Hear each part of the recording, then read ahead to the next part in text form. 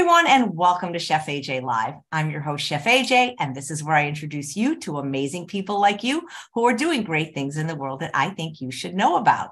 Well, everyone likes a success story, especially around the holidays when people are not necessarily following their eating plan 100% and maybe having symptoms of some of their previous lifestyle diseases, putting on weight. Well, we have a wonderful story for you today. Both these guests have been on the show before. But what's interesting is I did not know them at the time. You know, most of the guests on Chef AJ Live, I'm meeting for the first time when they come on the show, but they're so inspiring. I actually moved to where they live to be friends with them so we could create our own little blue zone. You may know them from their own YouTube channels or other things that they do, their Facebook groups. But back today, we have Esther Loveridge and Al Schmidt, who in their 70s and 80s reversed their heart disease as well as other diseases, lost over 150 pounds combined. Please welcome them back to the show. How are you, dynamic duo? Returns, yes, we are wonderful. And what amazes me that you not only moved near us and you got to know us, but you actually invited us back on your show. That's the amazing part. And to my house for dinner. Yes. It's so wonderful. I just don't know. Usually I drive. Oops, there we go. She forgot to turn her phone off. Yeah, That's okay. that was my daughter-in-law who wanted to meet you while she was here. It's so great having dinner with you guys because we don't have to ask what's in here. Can we eat this? You know? Oh, yes. Yeah, I know, it's really nice. Yeah. And what's really fun too is when you finally have somebody in your family who's also gone vegan, like my daughter and my son and daughter-in-law just left this morning after spending a week with us. And it was still kind of nerve-wracking deciding what to serve them, but I had nothing non-compliant in the house and they were very happy. Yeah. And even their dog got Linda Middlesworth dog food this week. Yeah. And they're converting their dog over to being a V dog. Oh my God, that's amazing. Well, guys, not everybody may have seen the first two episodes that we did together. So do you want to tell your stories, ladies first? Okay. Well, my story started 6.5 years ago. I was in Ireland on a trip and my knees were hurting so bad. By the time I finished that trip, I thought I can't even make it to the gate at the airport. But anyway, long story short, we had another trip planned to China in the fall. And I thought, how in the world am I going to do? Now, mind you, I was morbidly obese. I weighed 257 pounds and I had lots of diseases, but I didn't think I was sick and I didn't think there was anything wrong. My knees. So I went to the doctor and he said, well, I can either give you cortisone shots or you can continue taking pain medication, or he said, I could refer you to orthopedics for a possible knee replacement. And then he dropped the bomb, but you have to lose 70 pounds first. Well, I couldn't imagine how that could happen. Had gotten down to 220 before, but 70 pounds would take me under 200, which had been my goal. Anyway, right at that time, I do believe in divine order. And my really good friend, Nora, she gave me Dr. McDougall's book, the McDougall Program for Maximum Weight Loss. And I decided I would just jump in 100% and give it a test. I would be my own laboratory. So I just jumped in and followed that program, and the results started happening so quickly. And we made it to China in the fall and have continued on this journey ever since. And I couldn't be happier. My whole life has changed at the age of 72. So it's never too late. It's always possible. And it's a challenging program to follow, but I knew if I wanted to do the test like an experiment and have my body be my own lab, that I would have to follow it and do it. And that was the program that worked for me. And that's what I am so happy to share with everyone. It's just so Tell them your what Facebook. Oh, well, then after a while, the ladies at the gym started noticing, of my success and wanted to know about it. And one dear lady named Robin said, Esther, you need to start a group on Facebook. And I said, no, I just need to tell people to watch Chef AJ, listen to Dr. McDougall, listen to Doug Lyle, and they'll learn the way to go. I don't need to reinvent the wheel. And she said, no, you need to start a group. So I went home and I thought about it. And I thought, well, okay. So I did. And we started out with maybe 6 people. And now there's 15,300. So it keeps growing, and I'm just there to support people and to, just be one more voice in the choir about how you can create the life you want. You make the decisions, you've got the brain, you've got the mind, and you get to create your own world. So I just take pictures of everything I eat and post it every day. I do a video every day and show how to use the Instant Pot, which has been a wonderful, wonderful tool to use. And that's what I'm all about, just sharing the word. Every day you post a video to I didn't realize I should join your group for inspiration. No idea. And 16,000 people, it's incredible. Yeah, only 15.3. Only 15.3. Well, okay. But Yeah. still, I mean, how do you have time for that? Well, I start about 3 or 4 in the morning. Oh, and I also write a new word every day, like in my book. And so then I post that book in Esther's Nutritional Journey. And then I go back and I post what I wrote in 2021, 20, and 19, because we have new people and maybe they didn't read those words that were important before. And that way they can just, and so they don't even have to buy my book. Just join Esther's Nutritional Journey and read it there. Well, do you have your book, or maybe I can get Charles to grab it for me from the closet? I'd love to show your book. She forgot to bring it, didn't I didn't think. And I bet you forgot to bring your story in Women's Day magazine too, which I could have grabbed, but now I'm on the show. So yes, I did it. How did they find you in Women's Day? That's pretty amazing. I was in one of the McDougall groups on Facebook, and there was a woman from the East Coast. Let's see if I can remember her name. And she put a post on one of the McDougall friends group, and she said, "Is there anybody who's over 70 years old that's lost over 100 pounds and on a plant-based diet?" And so I responded to her, and so she connected me with Women's World magazine, and then later Women's World magazine asked me if I knew anyone else who had done that. So I referred Margie Burton to them, and she got to be on the cover also. So I've been in 3 times now to Women's World magazine. And then what's exciting is, Ben, my husband, who started following this eating program, he lost all of his weight and his diseases. And we both got to have our stories in Dr. Scott Stoll, who you've had on your program. He and Dan Purges wrote a book in December called Disease Reversal Hope.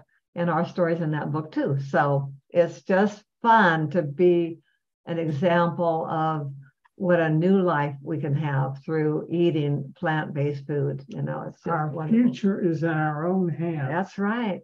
We are creating our world with every bite we take. Well, you talk a lot about that in your book.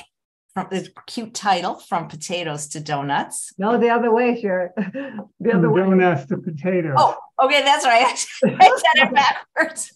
I'm dyslexic. From donuts to potatoes is what most people are doing, which is causing them to be so overweight. Yes.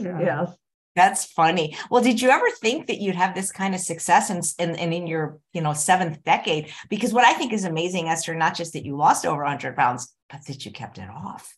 Oh, yes. That is 7 years. That is, it was 6 years in July. Wow. So it took me 3 years. I lost 85 the first year, and then 25 the next year, and 25 the third year. And I've kept it all off for the last 3.5 years. So it does attest to the advocacy of that program. It really works. Had you always struggled with your weight, and did you ever take weight off before? Oh, yes. I could get down to 220. I've been at 282 at a couple of times, and I could get down to 220. And I've been on the Atkins diet, and that nearly killed me with pancreatitis and gallbladder. And no one ever said to me, "Esther, it's the fat you're eating that's causing all of these diseases." I've been to Tops, Take Off Pounds Sensibly. I've been to Overeaters Anonymous. I've been to Weight Watchers. I've been to a 600 calorie day program. I went to the diet center in Sacramento for a while, and I would lose it, but then I didn't have the skill set that I learned through you and Doug Lyle and Dr. McDougall of how to stay on the program. And like Doug Lyle says, we might never be able to add back into our diet the food that we gave up to get our success. And so Dr. McDougall says you don't start adding back foods that are whole food plant-based, but not as austere as his program, which is no olives, avocado, seeds, nuts, and soy products, because those are healthy foods but high in fat. So his program is more restricted, but it's the answer for me, because by going to that program, I was able to get the weight off quickly and get rid of all my medications, except now I'm on 25 units of levothyroxine because my numbers did start. But I was off of that for a couple of years too. And improved your eyesight. Oh yeah, my eyesight, forgot about that. I don't have to wear glasses anymore. That's incredible. I mean, it's just, and I was being watched for macular pucker. And after I told the doctor at first, I said, well, he said I was now ready for surgery. And I said, well, 3 months ago, I started eating a plant-based diet. And where I got this idea, Chef AJ, I don't know. But I thought, if it helps all of your body, all of your organs, all the diseases, why wouldn't it help my eyes too? And so he said, no, I didn't have to have surgery then. Come back in 6 months. So in 6 months, I came back and he said, your eyesight's improved. 6 months later, I came back and said, your eyesight's improved. And then finally, I said, well, do you think I should wear my glasses to protect my eyes? And finally, after a couple of years, he said, with your eyesight, you don't need to wear glasses. So I went down to DMV when my registration came up again, my license, and they took it off of my license. It had been on there for 30 years. Yeah. So it's just unbelievable what the body wants to do. It wants to be well if we can just get out of the way. The body has an incredible ability to heal itself if you'll just let it. Yes. So it's just, in answer to your question, I never dreamed I would be in a position to influence anybody else or help to encourage them. And it's given my whole life a new purpose, and I love it. I love everything about my life, and I'm glad you moved up north. Yes. Wow.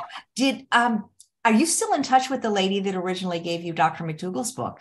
Oh, yes, every day. Oh, yes. She's my little angel, because she was doing some research to find out how not to get diabetes. And she had come across Neil Bernard's book. And then she loved me and was thinking about me. And she remembered hearing about Dr. McDougall years ago. And she told another friend, oh, it's not for us. And then while she was doing that research, looking for help on her diabetes or pre-diabetes, she came across this book and she gave me the book. I didn't have to pay for it. And then she started giving me some of the DVDs, and then I got connected with you. And it's just been, I was going to say a roller coaster, but not a roller coaster. It's been like climb up Sunshine Mountain, just it keeps getting better every day. I've heard of a lot of things reversing, but I have not heard of not being able to wear glasses before. Yes, I think you had someone on your show not too long ago where she was doing exercises and things like that with the eyes. I don't remember her name. Yep. And that was kind of interesting, but I didn't have to do anything. And then I got to tell my ophthalmologist at Kaiser about it, and he listened to my whole story. And I think he started doing more plant-based. And he said to me, keep eating your greens. And it was kind of funny because my older son came over this week to see my younger son who was visiting. And I was mentioning something about my eyes as they all were putting their glasses on. And I said something about carrots, and he said, no, he said, carrots don't help your eyesight. And then I wished I would have said to him, well, then to what do you contribute my eyesight improvement? And I have, not only do I still have cataracts, but I have a macular pucker, and I also have this thing called pseudo exfoliation in my eyes. But who cares what you call it if I can see? You can see that. Yeah. Counts. So it's just, so I just keep on going. Well, you're incredible. So Al, what about you? You're a little bit older. You're going to be 88 in like 2 weeks. in 20 days. Well, I don't do Facebook. I barely do this, but I have a really good website, Staying Alive, Whole Food Plant-Based, or the initials.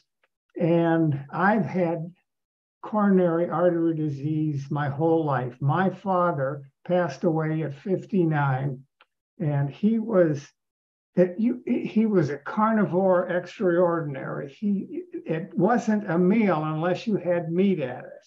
Sure. Everything, and it had to be the marble. We came from Chicago, and it had to be the marbled meat, not just any kind of meat. So when I was in 1984, I was probably in my 40s, 49 or 50. I had 5-vessel bypass surgery, and that was traumatic to say the least. It was like they put me in a gunny sack. All my ex-wives came and beat the daylights out of me, and then they threw me down the stairs. I hurt for the longest time. Now, of course, medical science has a way that they can come up through your elbow or your groin, and they can do all that jiggling in there. And then you're free to go back and continue your bad ways. That was so traumatic to me. I thought, I never want to go through that again. So I searched around. I didn't know about McDougall. He was around then, but I didn't know about him. So I just figured, what little bit of knowledge I have, that fat was bad for you. So I decided to limit my fat intake.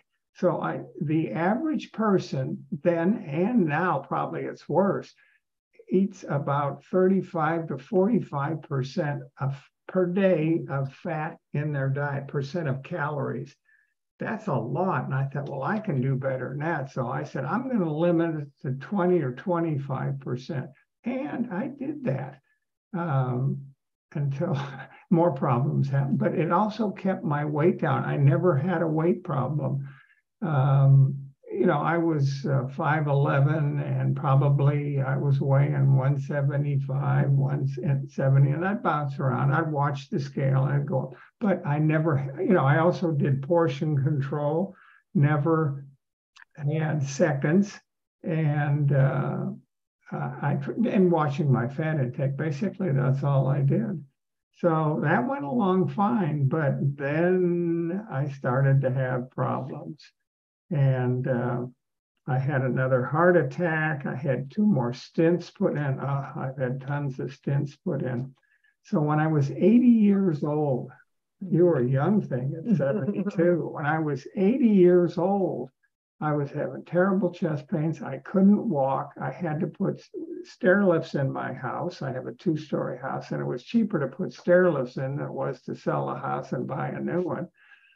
And I was on the way out. So I went to a meeting at Kaiser.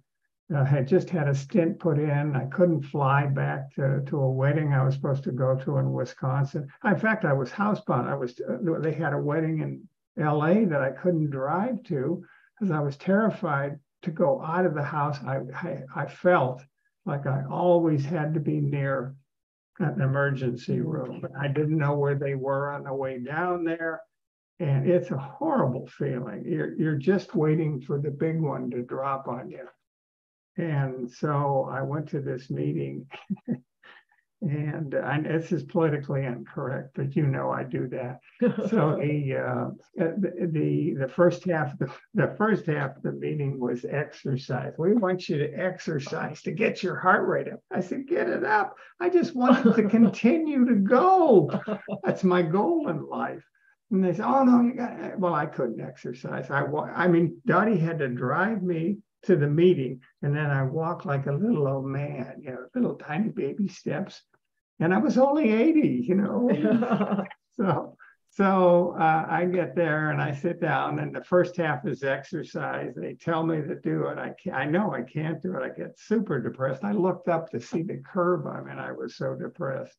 So the second half was on eating. And I thought, well, on diet, okay, I changed my diet 20 some years ago. At least that's something I can do. I have control over that. So he comes out and says, we're going to talk. This lady waddles out. We're going to talk about whole food, plant-based diet. And she was huge.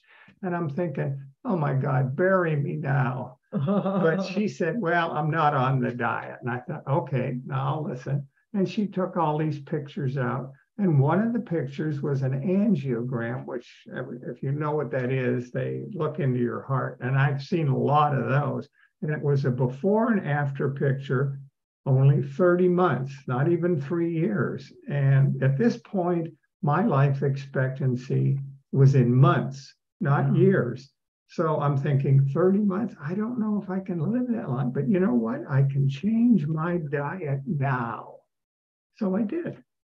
I made the decision. I wanted to live. That was a real easy. You want to live or you want to die? I think I'll choose living. Thank you very much. So I did.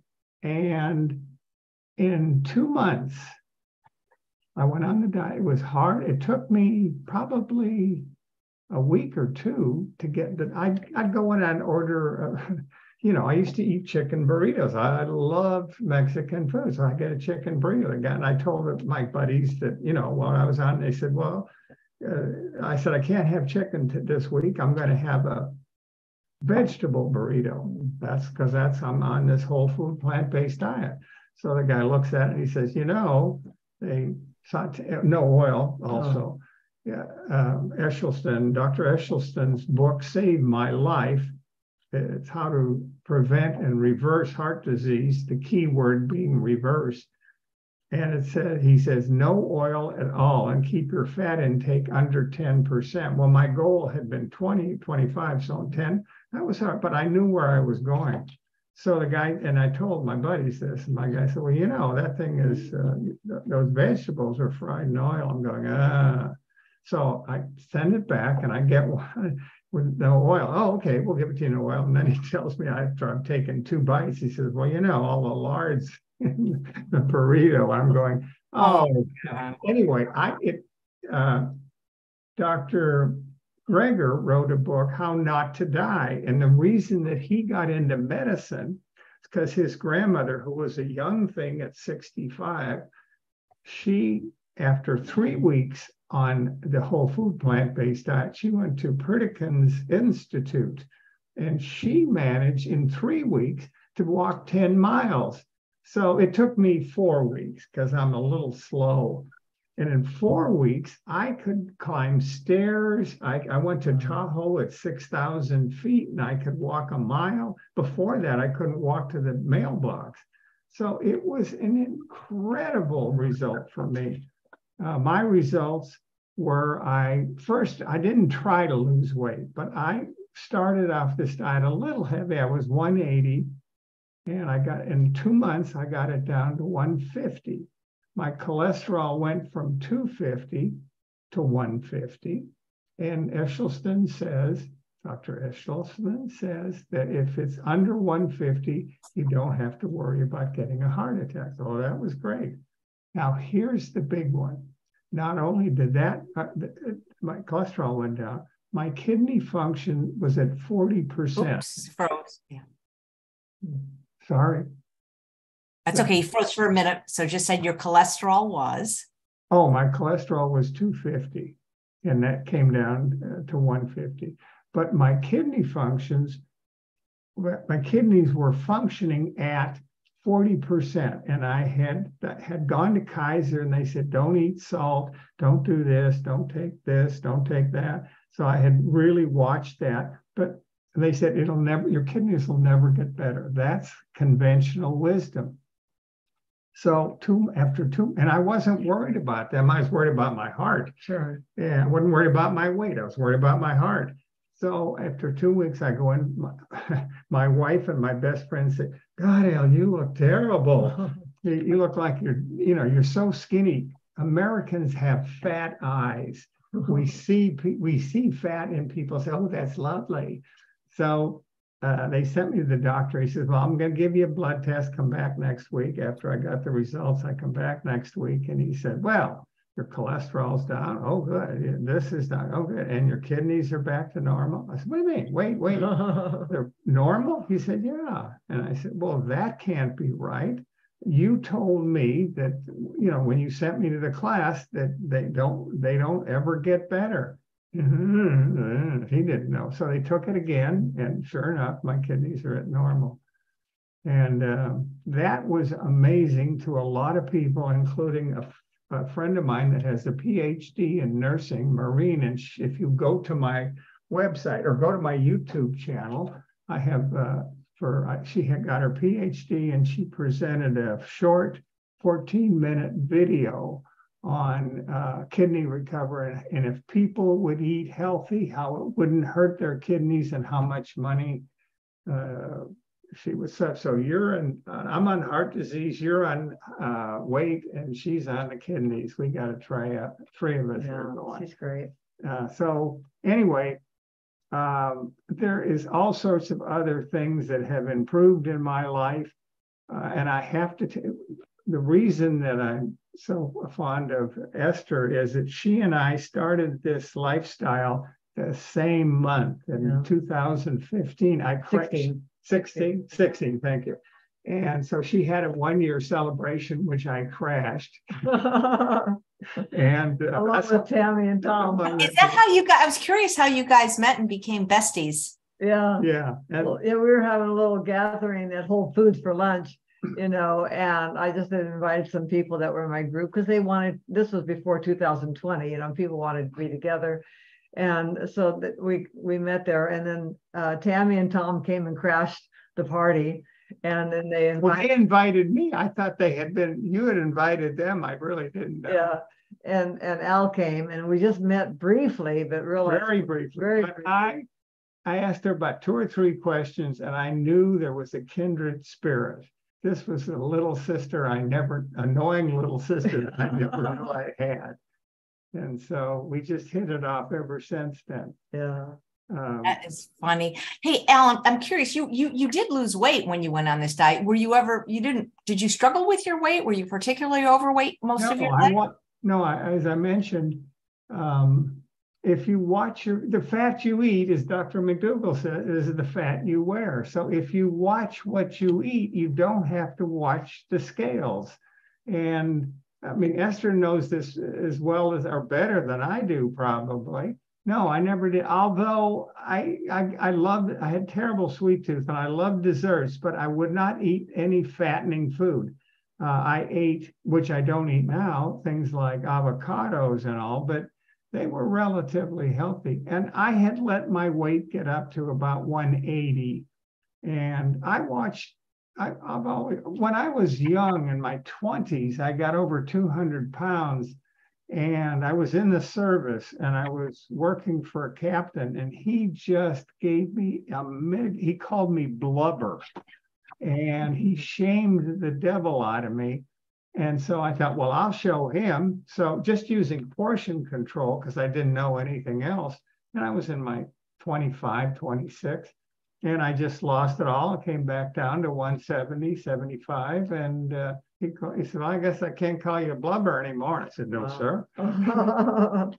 So no, weight has never been that much of an issue for me. I love to eat, but just. But you did definitely lose weight when you adopted. I lost 40 pounds in 2 months, and I weighed the scale this morning. I got on the scale and I weighed 135. So I've not only kept the weight off, I've lost another 15 pounds over another 5.5, 6 years. So yeah, this diet is, and you have so much energy. I have to tell you this, and it's God's honest truth. The 5 years after I was on this diet, I've been having some issues lately because I'm old, because I'm 88. But the best 5 years of my life, the last 5 years have been better than any 5 years in the last 25 years. They're better than anything in the 70s and the 60s, without a doubt. Because you just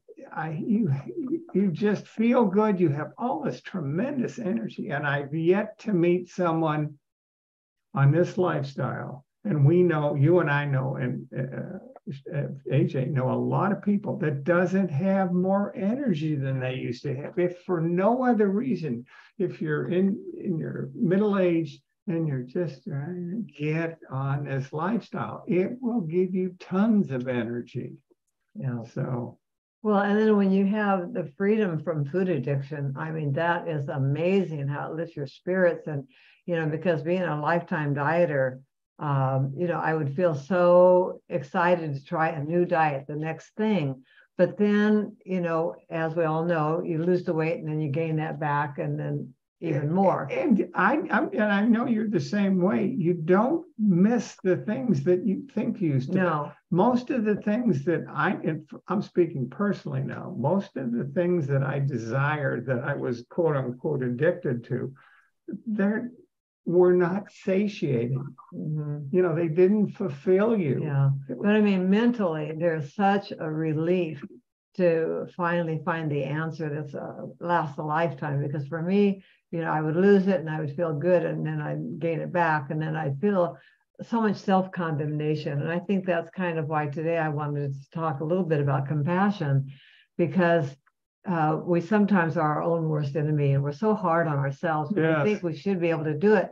And it's really impossible to do it until you have the right tools, because you just don't know what works and everything. Well, you said they're too hard on themselves. Yes. You and I meet a lot of people that are just starting in the journey, and they want to do it, and they have the desire, and they say, yeah, but I can't give up this. And I say, well, give up what you can. Yeah. You know, and like you say, don't beat yourself down. Nobody is perfect. Yeah. I think even Dean Ornish and his wife, they say, what are you willing to do? Well, to start off with, and the thing about this lifestyle is it's so self-rewarding. Yes. Once you get into it, you feel, oh, I feel so good. Why would I want to eat that yak fat smothered in lard? I mean, you know, you just well, and then Chef AJ, she's condensed it down into her calorie density chart. Yes. And that is a wonderful tool to have, because it shows you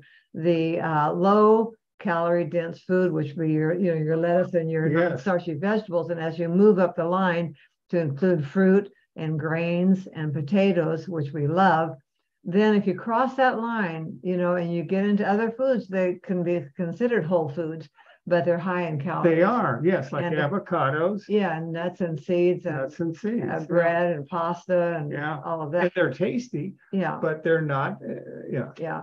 And then, you know, and like Doug Lyle says, you know, that we're naturally drawn to the most calorie dense food in our environment. All animals. So as Chef AJ says, if it's in your house, it's in your mouth. Yeah. And so if maybe you live with somebody that is not following this lifestyle, and all I can say is glory be, I honor you for doing it. But when the food's in the house, it's just nearly impossible. Yeah. I mean, you do have to use willpower then.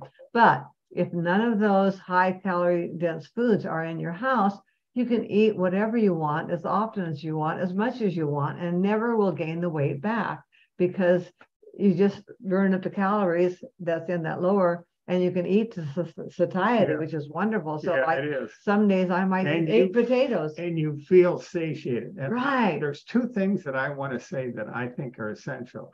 The first is, with people like you and I and AJ and many, many hundreds more, there's a lot of help out there. I know when I started, I had no direction and no support. And the second thing is support. We have a local guru here, and he says, if you look at your 5 closest friends, you all have the same values, you all have the same interests, you have the same desires, you have the same almost everything. And those people you support and influence each other. So I had to get rid of all my carnivore friends. And you and I have started a whole bunch of groups here in Sacramento, and surround yourself with whole food, plant-based people, because they will support you. Mm-hmm. They understand what you're going through because they went through it. And they also understand how rewarding it is. But you don't want to hear that. You don't want to hear how hard, you don't want, I mean, I like to be realistic, because it isn't easy, but it's so rewarding that once like you and I, after 6.5 years, it's second nature to us. You don't have any desires to eat anything. No.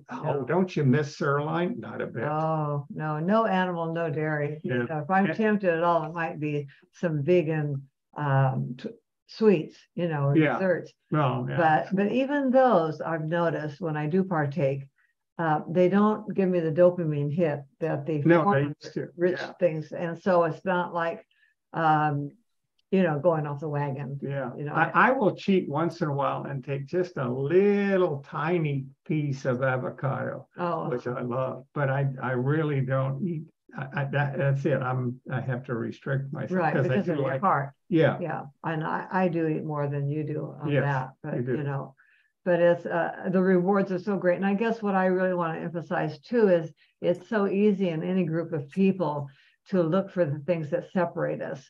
And I think what's really important is that we all come together knowing that we have different personalities, we have different strengths and weaknesses, but we need to go to the core of what unites us all and gives us unity. Because, you know, you might follow one doctor and he says, do this, and the other one does this. And I say, pick a hero and follow that. Yeah. Because it's really easy to play one authority figure against another to find excuses for what you really want to do.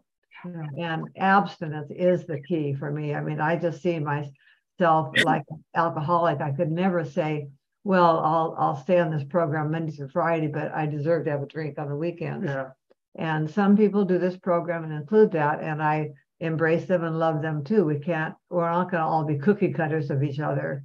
You know, we have our differences, but I think in terms of the movement, I think we need to really be loving. In fact, I wore my Be Kind shirt today because, you know, there can even be jealousies in a group. There can be competition, and we don't need that. We just need to love each other and know that we're all on this journey. We're all here for a reason, and to not try to mold somebody else into our journey. You know, or do it our way. Yeah. I'm curious. First of all, everybody's saying how amazing you look, Al. They can't believe you're 88. Do either of you wish you had this information sooner? Are you angry that you didn't? And do you think if you had it, you would have followed it earlier in your lives? I think that's not productive to do things like that. I mean, I wish I had all the money I have now when I was 20. I wish I had all the wisdom I have now when I was 20. I mean, that doesn't do you any good. What are you going to do from now on? If this is available to you, are you going to take the chance? I mean, to me, that's a useless mental masturbation, I call it. It's a mind game. That I don't need that. So I don't want to answer that. You can take it if you want. Well, I've learned from Wayne Dyer that we can't woulda, coulda, shoulda. Yeah. We can't should on ourselves. You know, and that we don't have it doesn't, like you said, it doesn't do any good. You are where you are now. And I think the wisdom and the understanding that we gain where we are now was the right timing. I think there's a time for everything. And I'm just really thankful that I learned it now when I really needed it. And no, I do believe in perfect timing. Yeah. James Cavell in the novel Shogun said, never worry about something you have no control over. That's right. And so I have no control over the past. So why would I worry about it? Well, let me rephrase the question. I don't like, were you upset? But do you think that you would have possibly followed it? Because some people, like, you know, when I think about my past, I think I was so addicted that I had this, let me put it this way. I had this information. I knew of Dr. McDougall, but I was so addicted and so stuck in the pleasure trap that I chose not to. So can you answer that question? You understand what I'm saying? Were you? No, I don't understand. I see what worked for me was, you know, it wasn't the fact that I was 282 pounds. It didn't matter to me that I had diverticulitis, I had sleep apnea, I had highs and lows, I had diverticulitis, I had all of these illnesses. That didn't bother me. What got my attention was if this was going to stop me from traveling. Yeah. That was what got me, not my health and not even my weight, because Ben was fat too, and we looked pretty good together. You know, if we stood up straight. Yeah, no, but you know, a handsome if large couple. Yes, but if this problem with my knees was going to cause me not to continue to travel, that's what got my attention. And I think for you, it was a heart attack. For somebody else, it might be diabetes and threatening to go to dialysis or something. We all have that critical point, like Doug Lisle says. You know, everything is a cost-benefit analysis. And if I could have continued eating all my ice cream sundaes and my See's candy and all that and still traveled, I'd probably still be doing that. As Dr. Goldhammer says, it's about the quality of your life. I don't want to just exist. I don't want to be here and not be able, like you thought, to be able to. I wanted to be here. I wanted to stay here. But now at 88, I don't want to be a cripple. I don't want to be somebody that just sits in a chair and watches TV all day. Yeah. I want to be able to hike like I did last year at 11,000 feet. I want to be able to do things. I want to be able to use the energy that I have. Yeah. And so. And we both want to pay it forward. We do. We want to pay it. God had decided not to take me 7 years ago, and so he wants me here to continue to annoy people and send out my message. So that's what I do. Yeah. And by the way, I did not have to have my knee replaced, so that was good. So another one. And I have younger people in my family getting their hips replaced, getting their knees replaced. And you have an excellent quality of life. Oh yeah. You know, when I was 80, at your age, I didn't have the energy and the ability to do the things that you do. Yeah. But I don't dwell on that. I dwell on where I am now. Yeah. You go live in the now. Yeah. If this day was your last day, what would you want to do? What I'm doing now. That's right. There you go. That's right. Continue on. Yeah. You both mentioned about not having temptation, about abstinence. Do you either of you have anything in your house that would be triggering for you? Oh, hell yes. Really? Oh, yeah. Dottie, bless her heart, she did not get on board of this right away. And she still isn't on board to the extent that I am. But we can't judge, remember? I know. You keep telling me that. But yeah, but she has all of her friends and both of our family who are not on this. So I can take you to the right here to the pantry, and everything in there is just off limits to me. I wouldn't touch anything in there. Yeah. And you go into the refrigerator, and she has, we go to Costco, and she buys a big bag of chicken for the dog. Oh.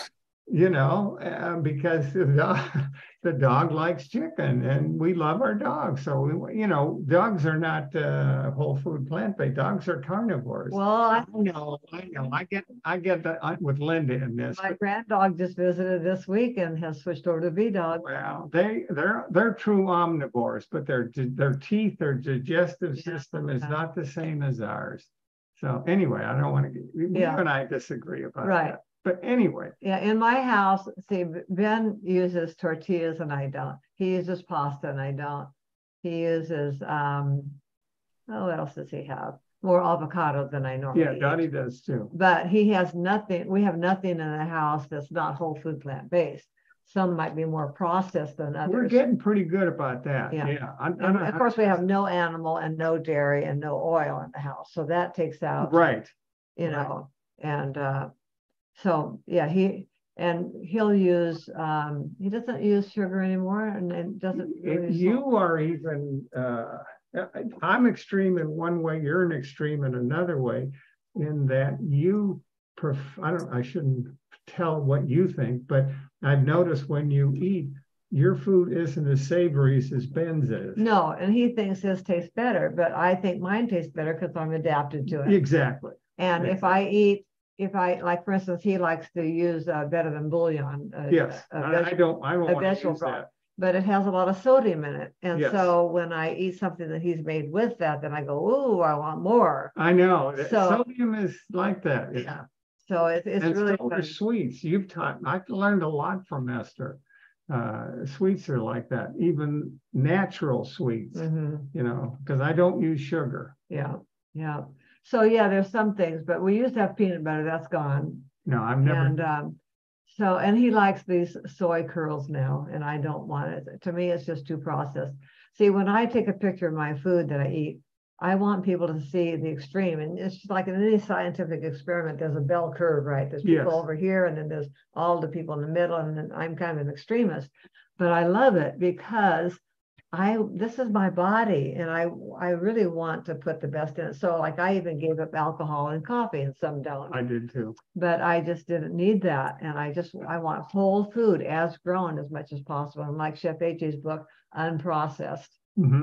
So I don't even like to use ketchup, and so when people say, oh, what did you season that with? And I said, well, these vegetables are wonderful. Yeah. Just as they're grown, I don't want to hurt their You feelings. really get to appreciate the taste. Yeah. After you've been on this lifestyle long enough, your taste become more delicate, and you can taste the complexity of different dishes. If you 2 or 3 flavors instead of just salt, sugar, and oil. Yeah, that's true too. So it's a simple life that I lead, but I love it. Wow, that's amazing. Al, somebody's asking about your bypass surgery and if they used veins or arteries. Do you know? Yes, they hardly ever use arteries. I almost always use veins. I had 5 vessels and they've all clogged up. Most people have 3 arteries that nourish their heart, and I only have 1. But what happens is the body has an incredible ability to heal itself if you will just let it. So my body has corollary, I think that's the word, arteries that have grown around where the blockages were. And I mean, I can't run a mile and anything like that, or very fast, but I can climb stairs, and as I said, I hiked 5 miles at 11,000 feet last year. I'm not sure I can do it this year or next year, but we're working on it. I have other problems that come up. As you get older, your body wears out. Nothing lasts forever. The thing is, as Dr. Goldhammer says, we want to live as well as we can, as long as we can. Right. And I don't want it the last 10 years of my life in a hospital bed with tubes sticking in me and not doing anything. That's not my idea of life. And to me, it's the most unselfish thing we can do for our children. It's not to create dependent, So if they come see me, I like it because they come because they want to be with me, not because I'm sick and they feel like I'm going to die and they better come and pay homage. In my family, unfortunately, we've had a couple people pass away with Alzheimer's, and that I have seen the wreckage on the family from those people. It's horrible. Yeah. Thank the Lord, I've got most of my facilities left. Yes. People question it, but that's all right. That's all right. Keeps you humble. No, I'm never humble. Uh-oh, we lost your voice. I actually unmuted myself for a minute. When I was asking you, like, if you had this information, if you would have done it sooner. See, one of the things Dr. McDougall has worked hard on is not, of course, not that you should be angry, but the fact that he wants it to be a law that at least doctors tell their patients. So before your bypass surgery, if you could have been given a choice, because I remember there was a lady that I knew named Judy that did a video about that she was actually angry because she just didn't know it wasn't like she was turning it down. People have the right to have surgery, pills, whatever they want, but that people wish they would have known is all. That is just an excellent point. Choices. Okay. To know there is a choice. No, but here's the thing. The medical profession, they treat you like mushrooms. They keep you in the dark and they cover you with fertilizer. I'm at a stage now where they're promoting things to me. And we have a good friend that I met, Corinne. He's a cardiologist. And I said, Corinne, I don't know what to do. And he said, that's what I'm here for. And I said, he said, call me anytime. And that is such a blessing because you talk to one doctor, cardiologist, he'll say this, another one will say that, another one will say this. To be honest with you, I have a leaky valve. And I know people that have had a valve replacement, and it was a big deal before. Now they just, again, go through your vein in your arm or your groin. And they do it without invasive surgery. But I thought, when I first thought about it, I thought, well, they only last 10 years. And I'm thinking, I'm not sure I'm going to last 10 years. So maybe that's not such a bad deal. But they'll present you, if you ask them about any bypass surgery or stents or anything, they don't tell you the real choice, which is lifestyle, they'll say, well, here's the probability of death of the operation. Wait, that's a concern, but the major worry is it going to really help me? For instance, they tell on statins, they force statins on everybody because statins reduce the risk of a heart attack. That's true. But you know what? If you go into the data, they don't reduce the probability of death. And in return for that, you get, I took them for a while, you get joint aches and muscle ache, and you can get other side effects. So that's such a good point. The only thing, and we have to get the information on our own. Yeah. So, well, I know my son's friend was in the hospital with a heart issue, and the doctor said that he needed to go on a plant-based diet. And then this overweight nurse came in, and he said to her, do I really have to give up alcohol? Do I really have to give up meat and stuff like that? She said, oh, don't listen to him. He's a vegan. Yeah. So the nurse was under. Well, she was fat, wasn't she? Yeah. There you go. So, yeah. I mean, we love to hear good news about our bad habits. Yeah. Again, Dr. McDougall. Yeah. He's just wonderful. Well, I think, I was just going to say, I wish when I had my first gallbladder attack that someone would have said, all the fat you're eating on that Atkins diet is contributing, but they didn't know or they didn't have permission, or I don't think they knew. And then when I had that pancreatitis and almost died along with the gallbladder problem, even then they didn't tell anything. So I just kept going back on Dr. Atkins and eating all that. I know. Eating all that fat. This is the most dangerous thing in the world. It's also the most expensive, but dangerous is first. Yeah, I think in 1984, after I was so traumatized after my bypass surgery, I probably would have done it. But after, I'm one of the people that I need something traumatic to help, that makes me make a good decision. Well, I think it does take a crisis for most people because change is uncomfortable. Yes. And socially, making changes that affect you socially are hard too. And you have to, how do you learn how good you're going to feel ahead of time? You can't. And so you have to go through the process to learn. It's like somebody say, I can give you a pill and this has helped somebody, but, and you might be more prone to take a pill than to change a lifestyle. But it's hard to have someone take the leap intellectually or mentally or spiritually without having experienced the joy. It's basically faith, isn't it? Yeah, it is. Yeah, you're stepping out on faith that Dr. McDougall and all these plant-based doctors know what they're talking about, and you have to say, hey, my life is worth it. Why not? Why not? Yeah. What's it going to hurt to go 21 days? Yeah. If you, Good point. And then test it for yourself. Yeah. So Deborah wants to know if you can repeat the name of your Facebook group and Al, your YouTube channel so people can follow you. Oh, sure. My group's called Esther's Nutritional Journey. And there are 2 questions to answer when you ask to join. And I want to know what your goals are and if you've watched any of the documentaries. See, I didn't have to interrupt you. It's Staying Alive. WFPB.com,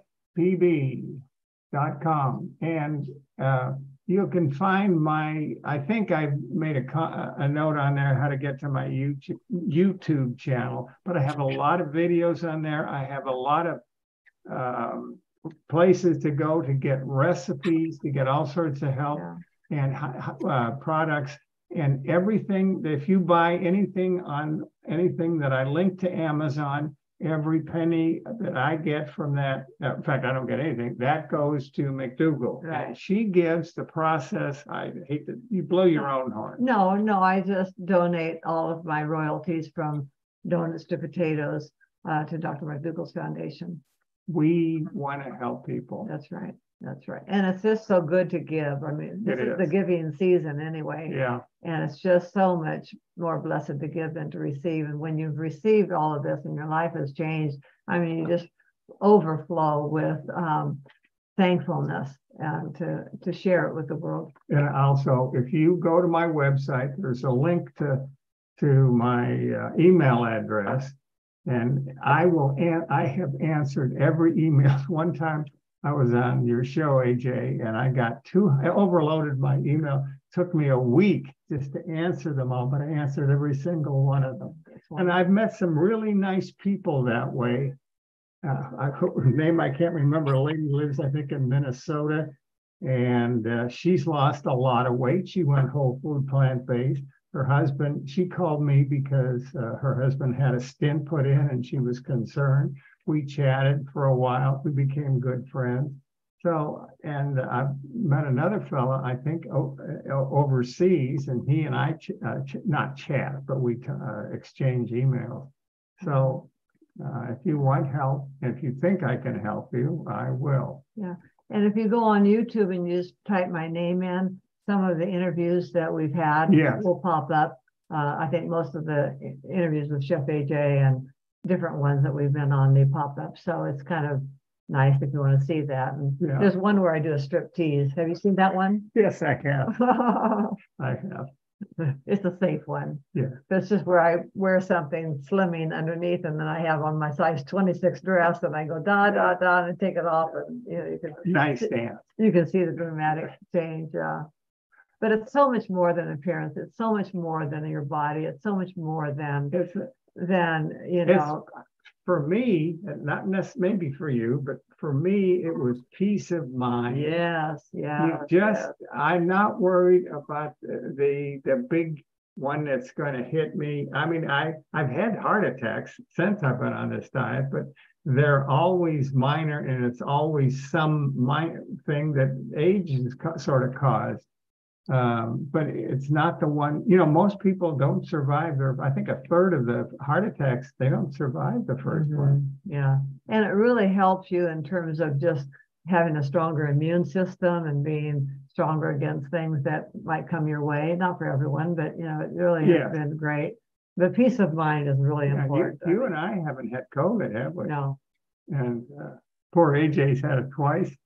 No, I did not. You're correct. No. Hey, guys, there's a question from Kat, whether or not you guys, when you changed your diet, if your numbers went down, specifically your HDL, your LDL, and your triglycerides.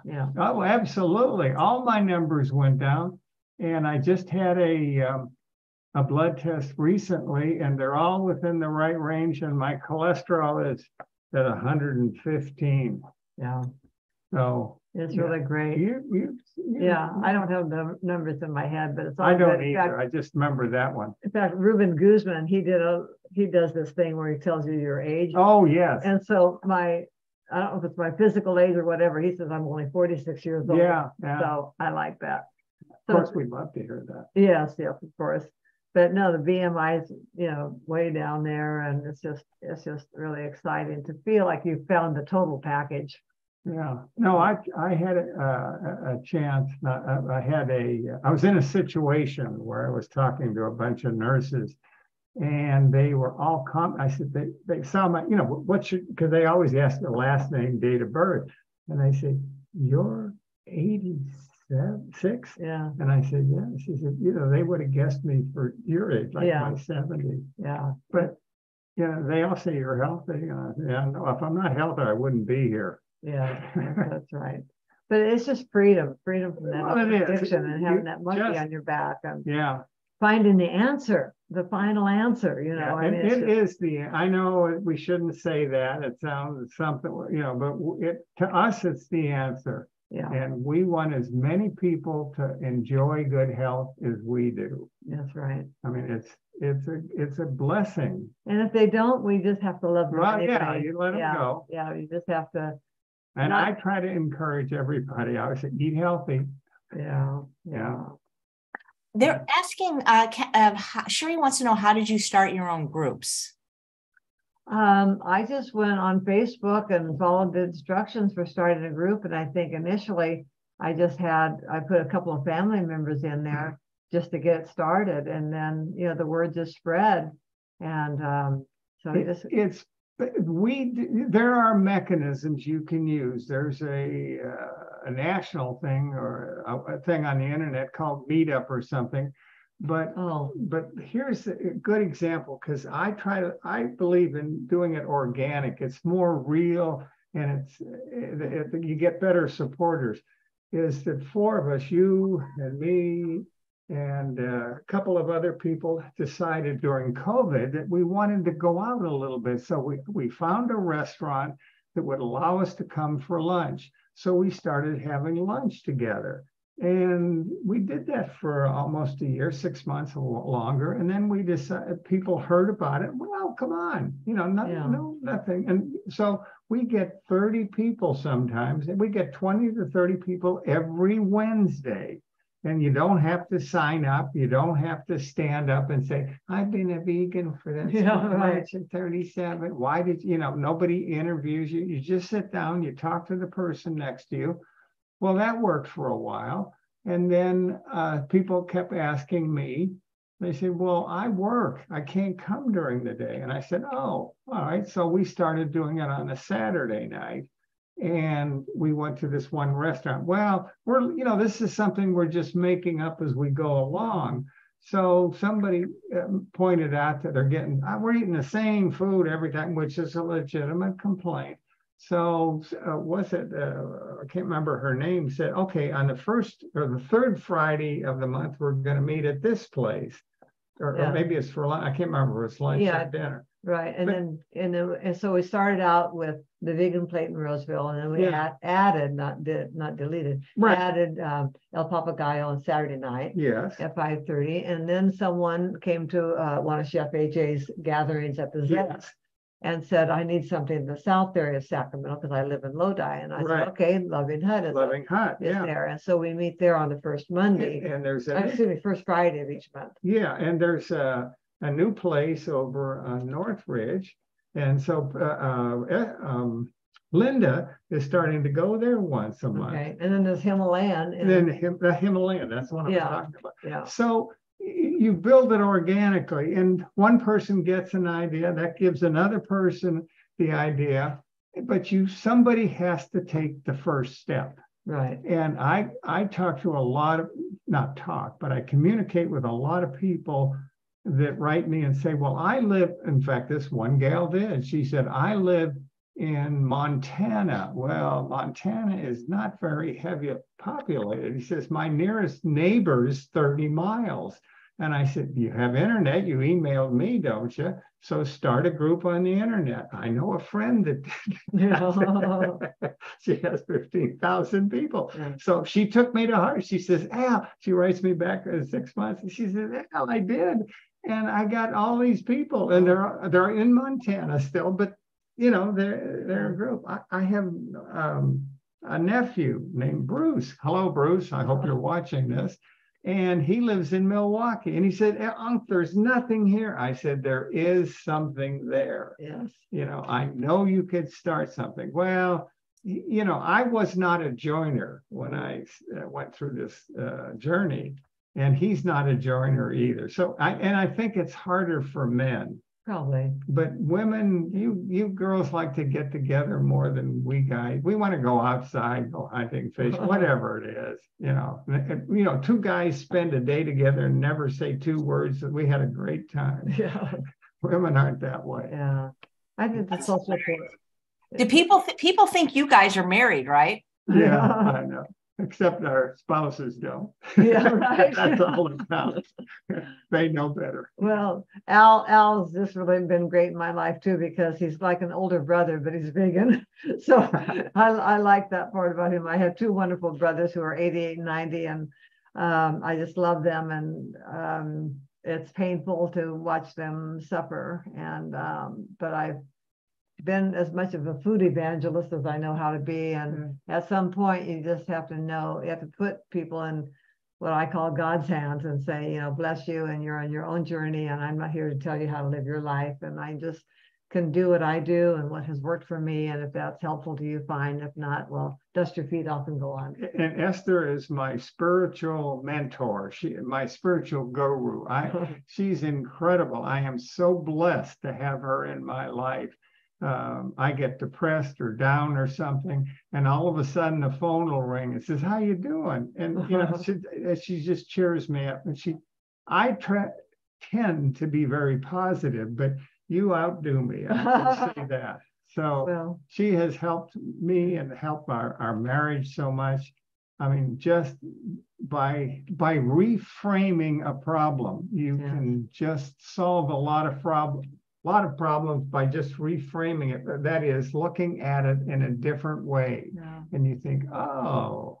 Well, yeah. along that line, I'd like to say it's really important. Our words are so important because we do create our world through our words. And I think it's critical, really critical, to understand how we finish the sentence, I am. Because someone will write to me and they'll say, oh, I am suffering, or I'm not able to do this, or whatever. And if you just, like you said, reframe that, turn around and said, I am getting better day by day. I am getting stronger day by day. I am paying more attention. I'm being more mindful of what I eat. I'm being more thankful for what is in my life. And to the extent that you can, it doesn't deny that there aren't challenges in our lives, but we get to what we think about, we bring about. Yes. And so if we think it's going to be hard, guess what? We'll create a hard situation. It will be. It will be. Yeah.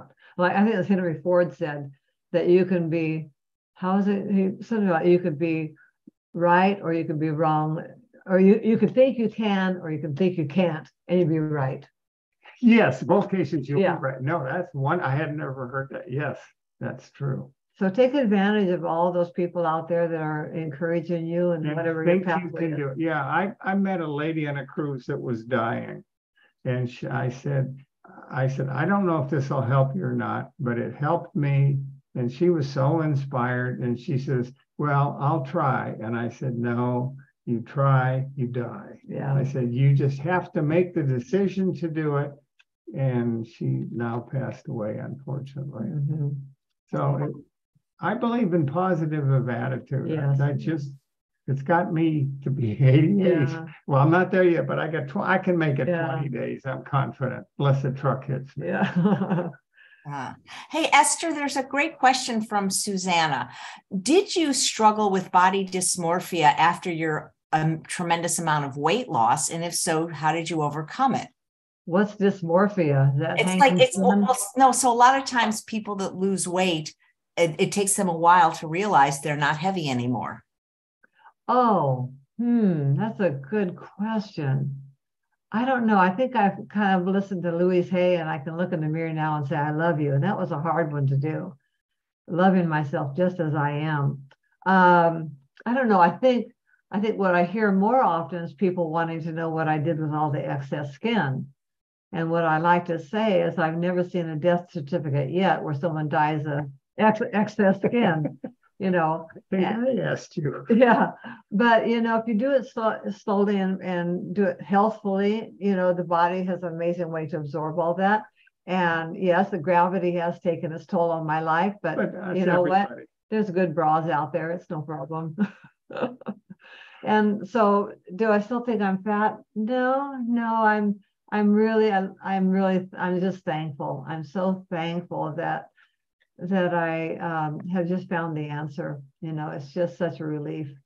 Yeah, I think we all think of ourselves as just normal. Like everybody calls me skinny. They think, oh, you're skinny. And I don't think I am. Yeah, I had people in my family say, I was getting too family skinny. Members. Yeah, say you're getting too skinny. And people do that when you get skinnier than they are. Yes. Yeah. So I just say, well, if you didn't have the courage to ask me, Esther, how much fatter do you want to be when I was gaining weight? Then I don't think you have the right to say to me how skinny you're going to get. What a good attitude. Yeah, I mean, if you couldn't be honest and worried about, if you weren't really worried about me then, why are you worried now? It's because now I'm a threat to you. Well, yeah, and I think it's different between men and women. Men, I just want to feel good. Yes. And I don't really care what other people think of my looks. But it does feel wonderful to go from a size 26 to a 6. Yeah. Dr. Goldhammer always says the person criticizing the person for being too thin is never as thin as them. Yes. Oh, that's for sure. Yes. And especially like when my sister-in-law died 4 years ago, I was the only one in the family that could inherit her clothes. Oh, there you go. So that was a blessing for me. But it's just, I don't know, it's just such a happy life. And you can just turn anything around in your mind and choose. Yes, it's called reframing. Oh, and another thing I'd like to say to people who are on this journey is don't get addicted to the outcome. Don't make your happiness dependent upon your ability to get to your goal. Choose to be happy today. Choose to be thankful today for what's in your life, and be thankful that you are where you are and in a place to learn and go on. Thankful, and just be thankful. We just finished that season, and and as you tell me a lot, it's not a competition. No, we don't. No, that's right. We see, I think in America, with all the capitalism and all the competition and trying to get ahead and trying to outdo somebody else, it's real normal to get caught in that. But for men particularly. If you can back out of that and just be thankful that you know what you know now, and know that you'll learn what you need tomorrow, what you need to know. And there's someone to help you. If you support yourself around whole food, plant-based people, you'll get help. Yeah. I don't care what it is. You ask somebody and they'll probably won't know, but they'll know where to point you. Mm-hmm. And just how to encourage you. And know that any life changes is difficult because our patterns are ingrained. And the thinking that allowed us to get fat and heavy and diseased took 70 to 80 years to build up. And it could go back to your childhood. Maybe somebody told you were a fat little kid or chubby. And in fact, Ben's nickname used to be Jum for Jumbo. Oh, really? Yeah, because he was the biggest baby in the nursery. Oh, my. So, these things stay in our brains, but we get to weed them out. Yeah. And know that no matter what pain, if you've been sexually abused or you've been wounded as a child, there's ways that you can change that and really honor who you are, and know that you don't have to be programmed by your early experiences. And for that, I might recommend my newest doctor that I like to watch podcast is Dr. Gabor Mate. And he talks about addictions a lot and about early wounds in our childhood and how we're still trying to numb that pain. And some of us numb it through meth and through heroin or through alcohol or cigarettes or coffee or whatever it is. And for me, it was food, because I didn't do those other things. I was pure, but I certainly had the food addiction. Do you think that your spouses have food addictions, either of you, or had them? Sure. Yeah. Well, I no, in a way, I don't think Ben did, because not to your extent. Well, no, but he didn't crave things. If you give him a piece of berry pie, he'll eat it. But he won't eat the whole pie like I would have. And when I used to eat ice cream, I wanted the richer the better. So I'd go for Ben and Jerry's, and I would hope that he didn't want to bite, but and then if it came to finishing the peanuts or finishing the chips, I would want to finish it, because that was my way of getting rid of the temptation, is to eat it, yield. Yeah. But he didn't have that addiction, but I think he had bad food habits.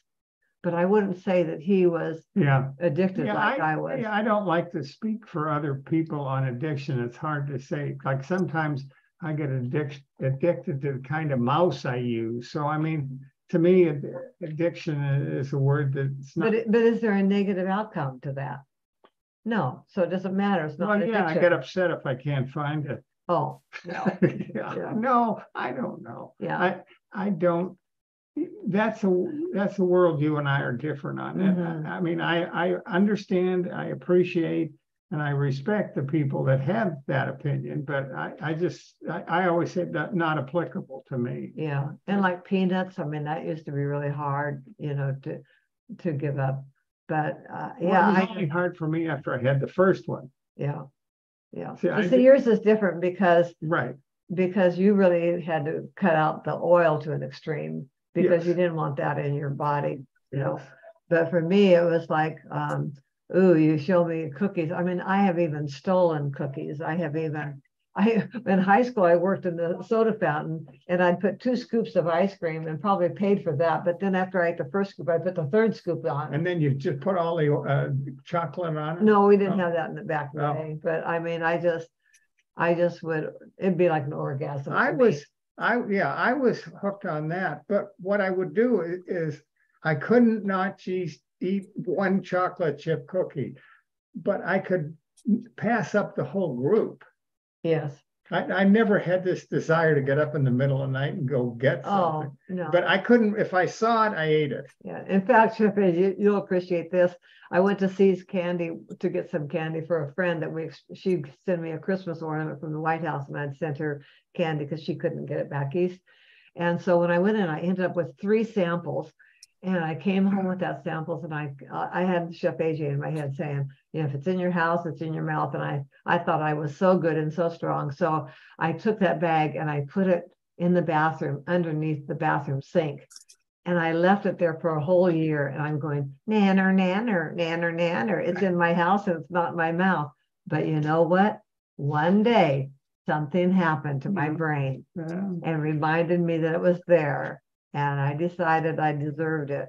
And I went and ate it, even though it was kind of damp and not the best, but I couldn't throw it away because I had put it on such a pedestal. Well, that's the other thing. We're all taught, if you don't eat this, I'm just going to throw it away. That's what our mothers all said to us. Yes. And so I had that trouble. I had to clean my plate. I still do. Yes, I do too. Because if I take a picture of it and I tell people this is what I ate, then I have to eat it. Yes, but you really don't. No, I do. No, I do, because I take a picture of everything I eat. Yeah. And so if I've got a picture there, I eat it. Sometimes I'll spread it over a little bit of time. I went to the Himalayan restaurant and I ordered the medium meal, and they gave me the large one by mistake. And I said, I'll take it back. And they said, oh, I'll go ahead. And I said, I didn't want to make a fuss because they were being nice. But and somebody across from me said, well, just eat part of it. And I thought, that's never going to happen. Yeah. I have to eat it if it's in front of me. I know, we've always heard that. So I'm very careful what I put in front of me. Yeah. But this way of eating, I can eat as much as I want. I know, isn't that the best? It's like every day's Christmas. I appreciate you telling the story of having that piece of candy, because I actually had a guest on this week that said that by me saying, if it's in your house, it's in your mouth, it gives people that are in unclean environments no hope. And That's true. Thank you for saying that. Yeah. Yes, because it draws you. Yeah, that isn't true. I've started with all sorts of bad food in the house, and I'm still that, not all sorts, but we have food in the house that like Dottie will eat things that I don't feel are compliant for me, and we'll bring them home and put them in the fridge, and they just stay there. Yeah, that's good. Okay, but don't you think it depends on the susceptibility of the individual? I mean, because especially early on. And do you think you guys would have been as successful long term if you didn't eventually get both of your spouses on board? Oh yeah, I think I would have, but I wouldn't be married if I hadn't got her on. Yeah, your life is dependent. Yeah, no, I'm serious. No, I did about 9 months before Ben came on, and I was committed. And fortunately, he liked to cook, so he just continued making his own food, which is fine. Because at first he said I could never eat like you, and I said okay, but then I was the one that had to decide how to cook my food.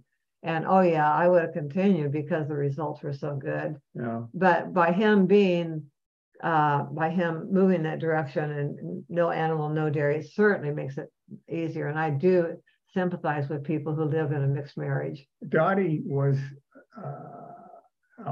is a wonderful cook.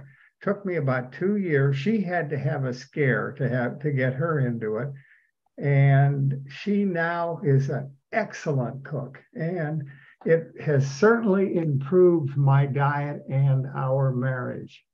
So I would still be a whole food plant-based. I might be lonely and cranky, and I would still be it, but it's greatly improved my life and our life. Yeah, mine with Dottie's.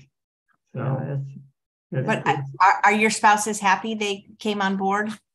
You have to ask them. I think I think Ben is. He had sleep apnea. He didn't have too many health issues. He was, he had gotten up to 320 pounds, and now he's 160. And he will often say, "Oh, I'll never be as happy as you," and that's okay. You know. But you have two different, I mean, just like Dottie and I, you have two different personalities. Sure. Yeah. And he works out. He goes to the gym as often as he can, rides his bicycle there. And I think he'll look, and he sometimes thinks he's too skinny now and he looks in the mirror, but I'll tell you, he looks good. He can tuck those shirts in and, it's just wonderful. Dottie wouldn't be here, or maybe she'd be deathly ill now. She had stage 4 cancer.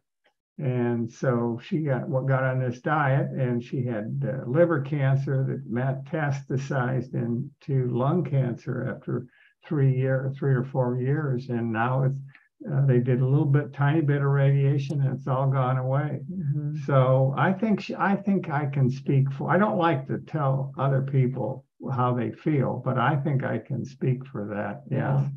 Well, Ben never thought he just never thought he would ever lose the weight. Well, we never think we're going to be. Yeah. You used to think you were healthy when you were the Goodyear blimp.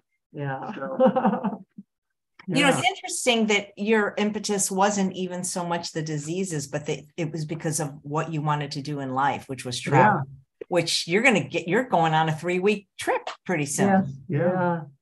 Yeah, it's going to be interesting to demonstrate how to eat a whole food plant-based diet while cruising.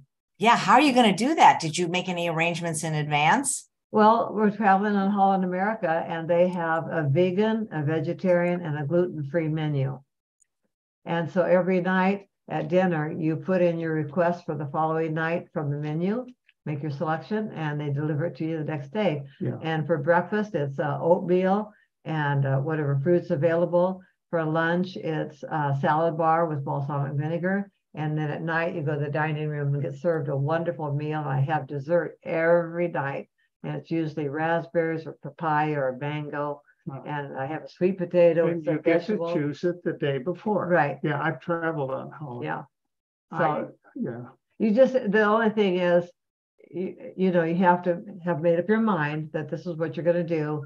And don't order the steak. Oh, no. I know you, but I'm just saying. No, for me, it would be, seeing all the cookies that are out there and the ice cream. And when stuff's free, I want it. Yes, yeah. Yeah. That's funny. You want it because it's free. Oh, yes. Oh, yeah. I fall for that, too. Yes. Yeah. And so, anyway, after that, it's just, you have to, and the other thing is, too, on this trip, we get a $500 drink coupon. And you don't drink. And I don't drink. And so I said to the tour guide, I said, well, can I change that for internet minutes? Oh. And he said, no. And I said, well, how in the world am I going to use that $500 worth of, he says, well, he says you can take bottled water when you leave the ship because they charge you for that. So, but there is, if Ben wants to have orange juice, we could have that. Oh, I want to say this. We went to a party about a week ago. And normally I just drink the water, but Ben said, I said, you want a drink? And he said, yeah, have him give me 1/2 orange juice and 1/2 cranberry juice. Oh, that'd be good. And that made a nice drink for him. I prefer not to drink calories, but I ended up having one of those as well. And it was kind of nice to feel a part of the event, and, so that worked out good. Hey, Esther, there's a question from a live viewer. When you ate that C's candy, was it just one piece or was it the whole box? Well, no, they were samples that I was doing. So there were 3 pieces, and yes, I ate all 3, even though they were damp and not that good. I had put desserts on such a pedestal that I almost made them like holy ground, and I couldn't do that. But we did have a dumping ceremony on our anniversary one year. And even though we weren't drinking at home, we had it there because we just collected it over the years. We actually took all of that and dumped it out. And now I think it's been about 3 years now, and that cupboard is still empty over the refrigerator. So, did you feel sick when you ate it after not eating that for such a long time? No, I was disappointed in myself, but no, I didn't feel sick. You probably were disappointed you didn't get the hit you thought you were going to get. Maybe so. I didn't want to go out and buy more, that's for sure. Was that the only snack accident you've had? No. When we were on one cruise, we ate one of the specialty dining rooms, and they brought out this little tray of chocolates, at the end of it. And, you know, it was free, right?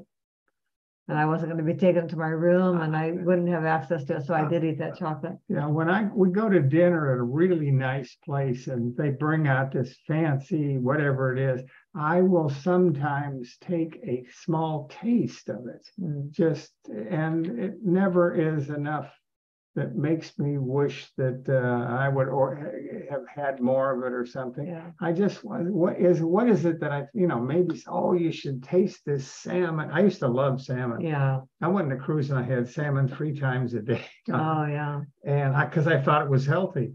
But, and I will taste just the smallest amount, just enough to taste. And I think, no, it doesn't light any fire, Yeah. it doesn't. What are your favorite foods now? And also, what do you both eat in a day? One of my most favorite foods is breakfast. And I did a video on this, I forget with who, but I go to Dr. Greger and his broil, rice and green, all that, 3 different 5 or 6 different grains together. And on top of that, I put bananas, raspberries, blackberries, and blueberries. And I love that breakfast. It fulfills me. And I just look for every morning. That just starts off the day. That's my favorite, even though before I went on this journey, never ate breakfast. Oh. What's your favorite? Oh, sweet potatoes. Oh, yes. Yes, you eat them raw for pizza. Yeah, I have eaten them raw. They're mine too, though. I love sweet potatoes. I love regular potatoes. I love gold potatoes. I mean, I'm just a potato person. And then it's so simple what I do. Like lately, I'd say maybe the last, maybe 3 months, I've been waiting to eat until after 11. Yeah, in the morning. And so what I do is I start out with a cup of warm water in the morning, and then I'll have a second cup of warm water, and I'll put in a cube of previously frozen lemon juice or a whole lemon. And when I do the whole lemon in the Vitamix and pour it in ice cube trays and freeze it, and then put a cube in the water, there's enough fiber in that lemon that seems to take away any hunger, and so I don't start eating until about 11. And then I now try not to eat. It's not a hard rule, but I try not to eat after 6 at night because I want my body to be able to do the healing it needs to do and not be. And plus, I don't want to be in the kitchen that much, and I don't want to be thinking about food that much. So I really am down to basically like 2 meals a day now. Yeah. And it works for me. It's not for everyone, but it's kind of like being able to do another experiment, like I did following Dr. McDougall, and now I'm kind of trying this to see how it fits. So I don't recommend anybody else doing it, but if we can learn to eat when we're hungry and stop when we're satisfied, then and to take time to be mindful of what we're eating and to chew things thoroughly and to really appreciate it and not be just going to the next thing. But aside from sweet, and then I also love, here's what I eat: fruits, vegetables, grains, and beans. That's my diet. I don't eat bread. I mean, rarely. No, but give them a recipe, or not a recipe, a meal. Okay, a meal. Well, okay, let me do that. No. Okay. No. So for breakfast, I mean, I don't have breakfast. So my first meal will be, it's just leftovers. I have fruit and vegetables, grains and beans already cooked up in the refrigerator. So it's just a matter of pulling out what I feel like reheating. So I'll pull out a previously cooked sweet potato, and if I have some greens beans, I'll add that. Add some broccoli, I'll do that. Add a piece of fruit, and then I try to limit my beans to 1 cup a day on average. And I know how to cook beans and rice together in the Instant Pot. And so that's just so simple. I have my starch, my vegetable, my fruit, and that's it. You use the Instant Pot a lot. Oh, yes. I love my Instant Pot. Do my dump soup in there, at the end of the week when you're ready to throw food away, put it in the Instant Pot and make some dump soup. And tell us about dump soup, because Tom Kramer has a dump soup recipe and he's going to do it on the Truth About Weight Loss Summit next year. What is your dump soup? Well, I start out with a can of diced tomatoes, and then I add a can of water, and then I just empty my refrigerator. So whatever's in there that needs to be cooked, it could be onions, it could be garlic, it could be leftover, it could be celery or carrots or leftover green beans, or it could be cabbage or just whatever in the refrigerator I want to use up. And then at the end, if I have some power greens from Costco that are getting a little bit older, then I just stir those in at the end. So it's just whatever you have. And then I usually use Costco's no salt organic seasoning to it. And that it's so simple. It's just so simple. And just whatever you have. And just, if you cook up the foods that you want to eat, then just pull them out and reheat them. And it's just, I make my meals in 2 minutes. It's just so fast. A very simple meal that I love. You said sweet potatoes that are heated with meat. Dottie, sometimes she'll be tired, didn't want to cook. We bake a sweet potato, corn on the cob, and broccoli. And that's all, nothing else. And that's a really good, I grew up, you had to have 3 things on your plate. Yeah. And, but your dump soup's good. Oh, yeah. And the thing that was so nice with my family visiting this week is that we because we eat the same thing every day, like Ben eats the same thing every night, Yeah. And so having company, we felt like we should vary a little bit more. So it was like, oh, and now what can we do this time, but beans and rice are always good, and homemade vegetable soup's wonderful, and salads are nice. I don't do as many salads as some people do because I would rather have potatoes. Yeah, it just fills me up but better. You got to get your greens. Yeah, you have to. We try to have salad every night. We don't make it, but we almost every day. But since you can live on potatoes alone and survive, that kind of takes away the idea that you have to have a big variety of food. You don't. Right. But Dr. B says that there are more different, 30 different kinds of food a week. I know, but Dr. Duba doesn't say that. He says eat your potatoes. All right. Then you got to listen to one. That's right. That's right. Otherwise you get confused. You do. And you get too many rules. You do. You're right. So it's just nice. So there's a question from Lynn. Do either of you eat vegan chocolate? No. No, I don't. Why? I don't think so. No. See, that's the difference between whole food, plant-based, and vegan. Now, because you can eat a lot of unhealthy food as a vegan. Yes.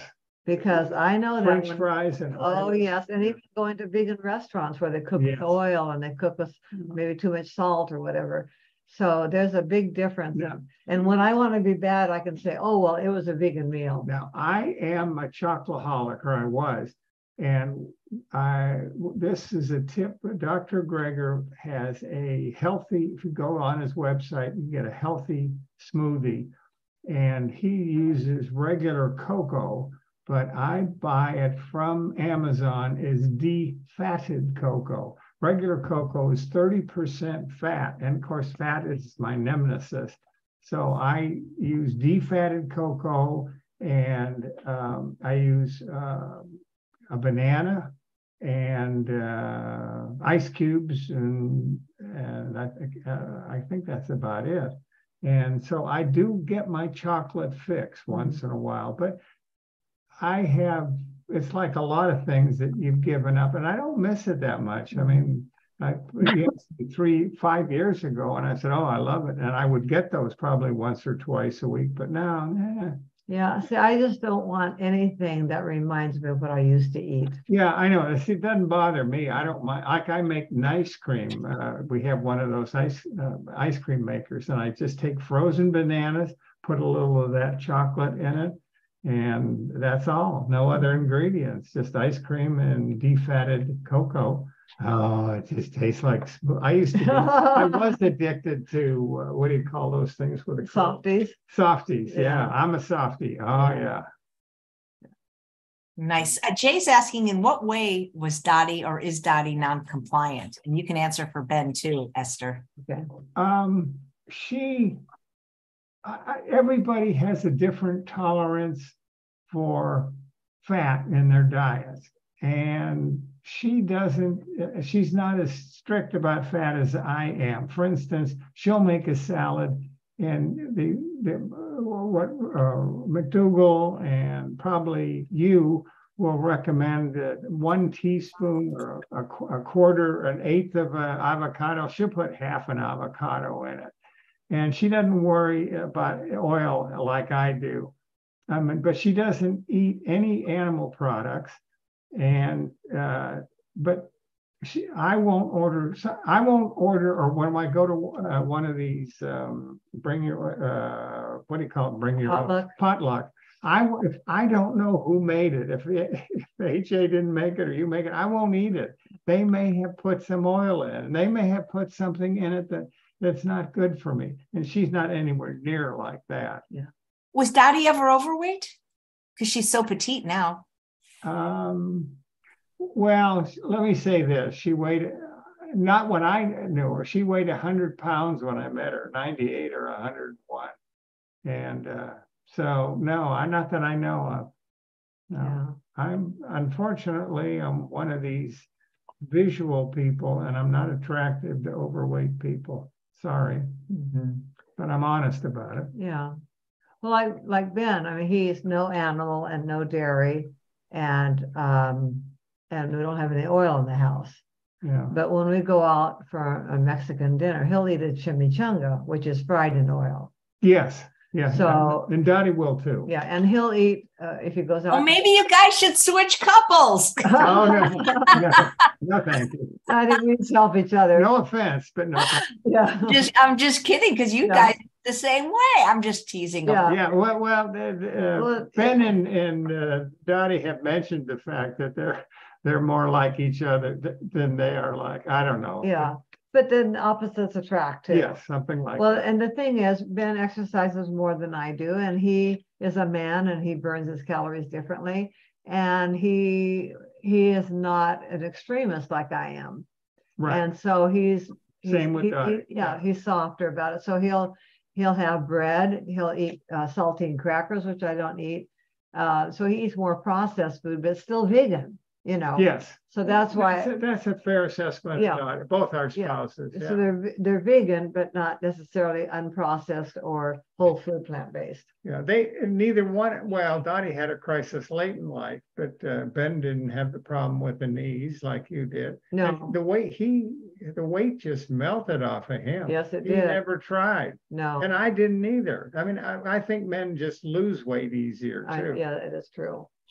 So the things that he has in the house, they don't tempt me. He wants more savory food than you. Well, he wants, I'm like him. I want savory. Yeah.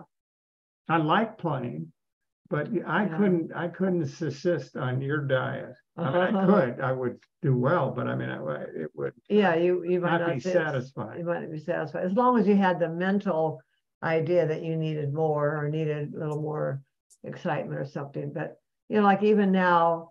Like for Thanksgiving, Ben did eat a piece of berry pie. Yeah. Non-vegan. Well, yeah, Dottie actually really cheated, and she had a small piece of turkey. Oh. She actually. No. Yeah, she did. But where'd you get it? We had turkey for the whole family. There was 13 of us here, and I had the most beautiful dinner. I had. She made mashed sweet potatoes with nothing in them, and everybody loved them. I said, "Those are for me. Don't eat." And she made up string beans just for me. She made up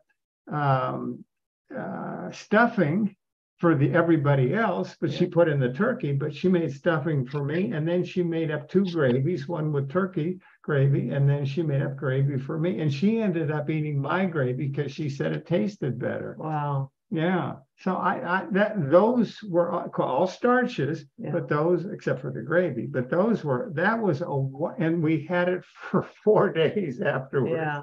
Well, that's another thing Ben does. He makes gravy. It's kind of like Mary McDougall's gravy, just out of onions and I don't know what she garlic, makes. and I think he uses some better than bouillon and some cornstarch. Yeah. But see, I don't want the cornstarch in my life. Oh. Okay. So I just But it feels good to do what I do, and I feel emotionally safe. Yeah. Safe. As long as we're satiated, it doesn't matter how we get there. Yeah. I mean, people look at what people like you. I mean, when I was 18 years old, I went to visit my grandmother in Pennsylvania, and she says, well, I'll cook you I think I'd graduated from high school or something. I'll cook you anything you want. What would you like? I said, corn on the cob. Oh, And she said, okay, and what else? I said, that's it. yeah. And she went out and bought we had this huge thing of corn, and that's all I ate. And to this day, if you put corn on the cob, and I don't put butter on it, I don't put salt, I just eat it plain, and I love it. Yeah. You know, and so it whatever floats our boat, you know. I think sometimes when Ben says he wants the food to taste good, what it probably means is more salt. Because he'll use like paste picante sauce and he'll use some ketchup because he wants it to be a little bit more when he does it. I had to give up salt because of my kidneys. So I've never had a problem with that.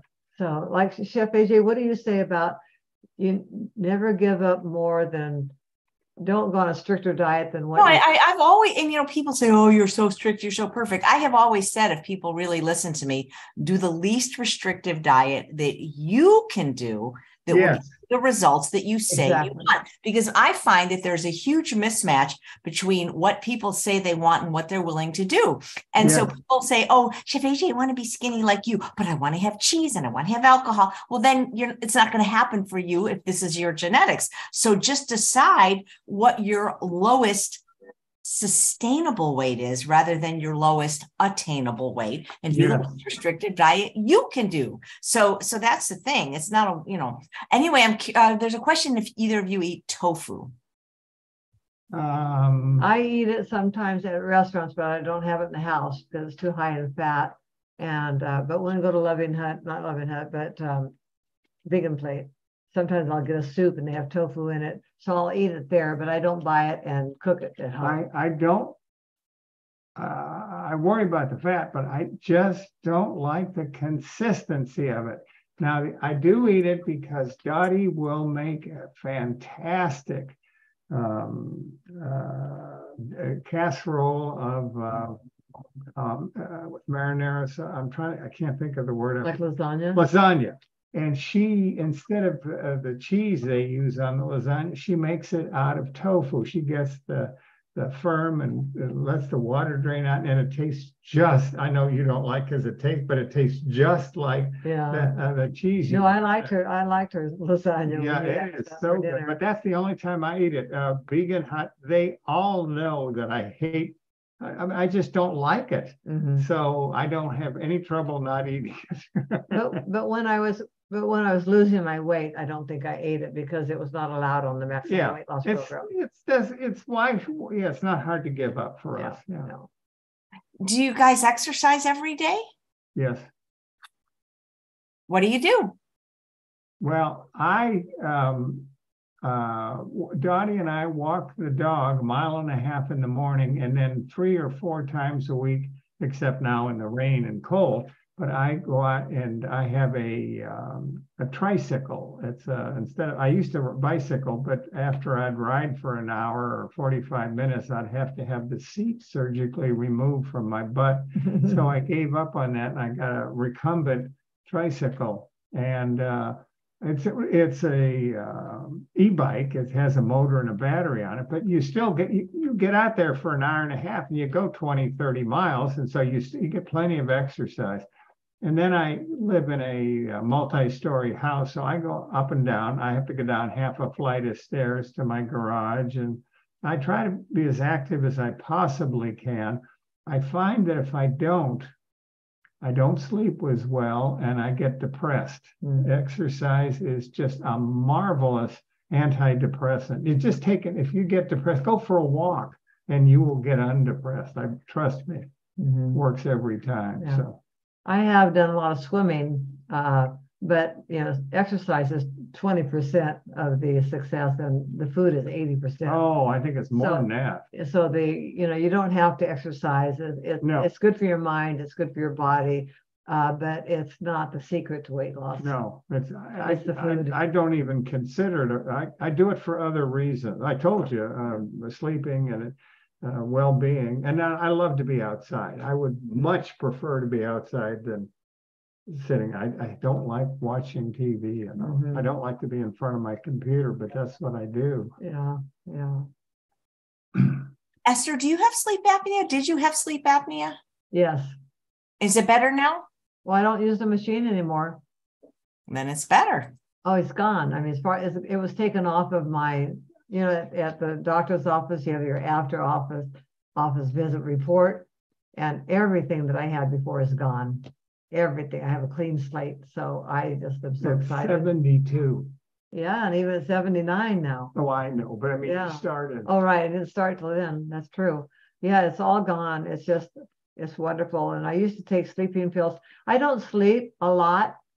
I'm kind of a weird person that way, but Dr. McDougall says as we get older, we only need 5 hours a night. And so I take him at his word. Yeah. Well, you will know if you don't get. I know. I figure if I'm sleepy, I'll fall asleep in the car, or I'll fall asleep Yeah. watching TV or something. But Yeah. and I love my meditation during the night. Yeah. It's not that I get up and start working around the house and using up a lot of energy, but it's my quiet time. It's the time I listen. It's the time I come up with my word for the day. And it's the time I often then post my word in the middle of the night. So people will see the different times of the night that I do it. But, I'm just happy. I feel like my body knows what it needs and wants, and I don't worry about it. I think people worry too much about, are they getting enough of this and enough of that? I think you have to get in touch with your own body. Yes. You have to listen to it. And your own mind. And that too. And we're so busy, and there's so many distractions in life that we don't have time to listen to that inner voice. That's why I cherish you as a friend. You remind me of that a lot. Yeah, it's important, because everything has to come from within. We can have all these people telling us what to do, but we have to own it ourselves and want that for our lives, Yes. and want to protect what we have and who we are, and know that we all have value just as we are. Yes. No hoops that we have to jump through. We are good enough just as we are. And self-love is important. And it's not an egotistical self-love. No. It's a happiness of self-acceptance, of knowing that you don't have to be perfect to arrive. In fact, none of us are perfect. But I wrote this morning, it was kind of cute, about how is Dr. McDougall perfect? I says, I guess I'm not the judge of that, but boy, has he shown me the way. And I'm so thankful to him. Yeah. I'm thankful for all the people out there that are showing us different facets of how to live this way. So we all have our little ministry, as I say. Yes. Wow. Hey, where can people get your book, Esther? From donuts to potatoes. Oh, yeah. It's on Amazon, and it's also Balboa Press. And I think they've reduced the price on the soft cover from $27 to $20. And so that's the easiest way to do it. But I don't think it's in bookstores. You had to put it in within the first year for the bookstore to have the right of return the items. But that's a good way. I'll get a link and I'll add that to the show notes. Yeah. And so, guys, if people want to connect with you, what's the best way? Well, I've already told everybody. Email me here. Go to my website. There's a lot of resources on there. There's a lot of videos for those that don't like to read. And send me an email and I will respond. I send out recipes to people. Oh, that's what I got so many. I had a leek pie was my recipe. And I said, people, I still get, that was, I don't know, a year ago or so. So I'm easy to get a hold of. You're on Facebook. Yeah, I'm on Facebook under Esther's Nutritional Journey. And on there, I post my phone number and I post my email address. And then on YouTube, if you type in my full name, it's on there 2 different ways. One's Esther Loveridge and one's Esther Liebeck Loveridge. But there's lots of videos out there. But if you're in my group and you ask a question, I try to respond to every single. And sometimes people will send me a message in Messenger, on Facebook. Yeah. So I'm pretty accessible. I mean, once in a while I'll say, okay, I've done enough, 3 or 4 hours in the morning, and I'll be off. And I don't know how well I'll be able to stay in touch on the cruise, but I'll do my best. And if they want to see you guys in person, they can come to our conference in Sacramento. Yes. Dr. Lyle, Dr. Goldhammer, Dr. Olvera, Dr. Nedley, and Tammy and Tom Kramer, and Linda Middlesworth. on the 15th of January. Tickets are early bird pricing for about another week, so they can come meet you in person. Oh, Yes. sure. Well, yeah, I don't know who would want to, but, but we're willing to be there.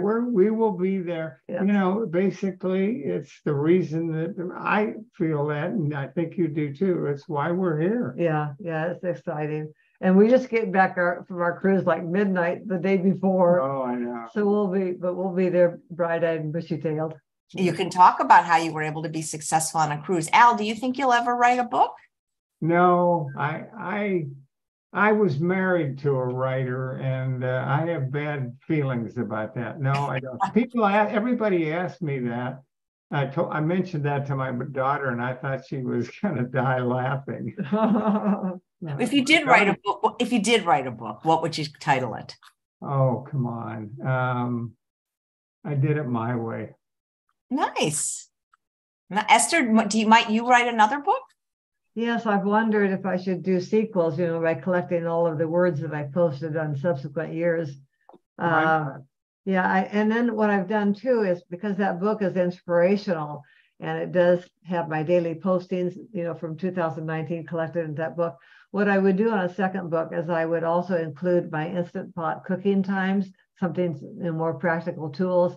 And I also have written a thing called Beginner's Manual, and that is in my Facebook. But if somebody wants to send me an email, I can send them the link to that, because the Beginner's Manual tells about how I got started and how I followed Chef AJ and Dr. Lim and Dr. Doug Lyle and Dr. McDougall and even Jeff Novick and so forth. Yeah, Jeff. It's a real good. I just got inspired one day and I sat down the computer and wrote this up, and so I think it's a good adjunct to my book. So I don't know if people want, in fact, I didn't want to write the book in the first place. And people said, "Oh, you need to write a book." And I said, "Well, why should I write a book when I give you these words every day on Facebook and they're free?" And people said, "Well, no, we'd like to have it." So that was the impetus to writing the book. And subsequent books, I just don't know if I would do every day or do certain ones. I don't know, but I certainly would want to have more how to do the program information. And that's what the Beginner's Manual does. I think that would be a great idea for a book, or maybe you and Al could write one together. Yeah. Oh, now I could do something like that, as long as we got a really good ghostwriter. What do you mean? Because at least for me. Oh, I'd be your ghostwriter. Okay. It's not so much about technique. And I guess that's one thing I liked about writing the book, is to let people know that everyday people can write a book. It can happen. Wow. Okay. And it doesn't have to be perfect. I did not have my book edited, and there's a couple of mistakes in there that I've seen, but you know what? That's just the way it is. Well, you taught me a lot about mistakes. So yeah, you're right.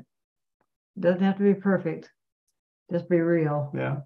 Oh, you guys are fun. You guys are great. It's such a pleasure talking to you. Thank you. Thank you. It's an honor to be on your show, AJ. Yes, it is. Al, do you know the song from Saturday Night Live Fever, "Staying Alive"? Yes. Yeah, you should have that, as an intro, if you can, to your YouTube videos. Oh, I think there might be some copyright problems with that. But everybody, when I first had this, I had this little graphic on my business cards, and people said, "Oh, you're a dancer." I thought, no, so I put a trike on my business cards. Oh. Yeah. So I pass out cards left and right. I influence a lot of people that way. Sure. So. Yeah, I do too. It's really fun just to. Oh yeah, you have pretty cards. Just to pass it out. Yeah, people can't believe the before and after pictures, but I know. I wish we had thought to get the Women's World, because I have it, but I can't leave the broadcast to go get it. It's in my closet.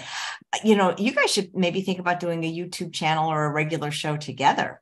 I have thought about that. That's more my medium. I'm more. You're a talker. You're a talker. Well, not more BSer maybe, but no, I like to respond to people, or to respond to the events as they happen. In the flow. In the flow, yes.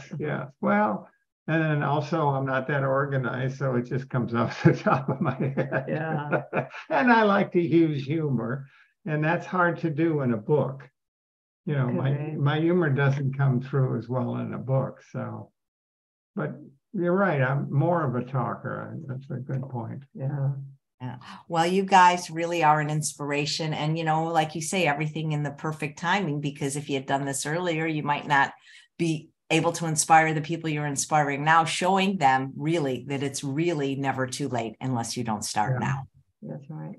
And we would not have had the pain that we've had to overcome. The journey of 1,000 miles begins with the first step. That's right. And you have to take that first step. It'll never happen otherwise.